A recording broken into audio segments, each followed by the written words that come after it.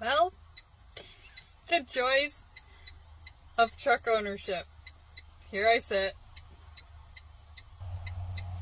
on the side of the highway because my truck threw a bunch of errors and 30 seconds later it shut off. The emissions pressure is too high, so it went into self-safety mode.